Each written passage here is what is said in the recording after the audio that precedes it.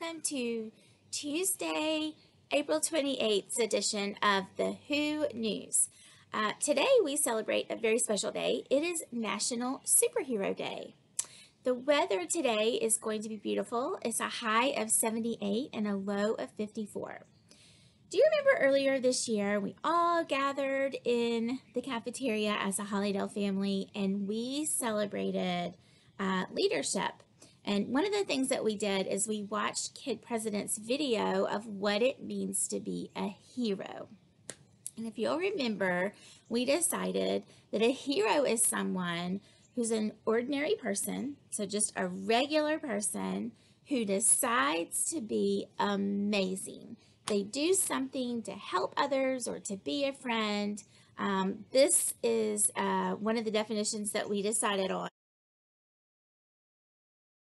But I want you to think about the heroes around you. The first person I think about when I think about this are my parents.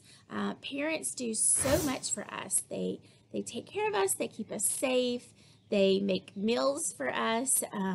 They give us clothes to wear and a nice place to sleep.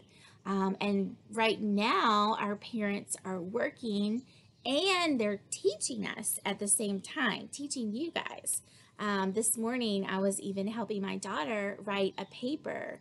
And usually that's something teachers do. And so that's just part of this pandemic that we're all helping each other. And so I'd like for you to go to your parents and tell them how much you love them and how much you appreciate them, because certainly they're an example of a superhero. But I'd also like to recognize three other Hollydale heroes this morning, Mrs. Fuller, Senior Stratton, and Mrs. Weeks. If you'll remember, these three heroes have created our 2019-2020 yearbook. And if you're not sure what a yearbook is a collection of pictures and memories and everything we've done in the school year. And honestly, I've seen it. It's amazing.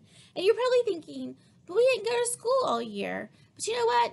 We went to school from August to March. That's more than 3/4 of the year, more than half of the year. And it has pictures of all of you inside of it. We have pictures of our chorus and pictures of our girls on the run and just pictures of your class. And it's such a great book for us to celebrate one another and for us to look back on and remember the year.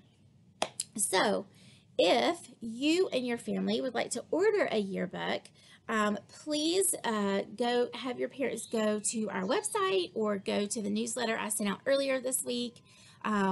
We have extended that deadline for you to order yearbooks until May the 4th.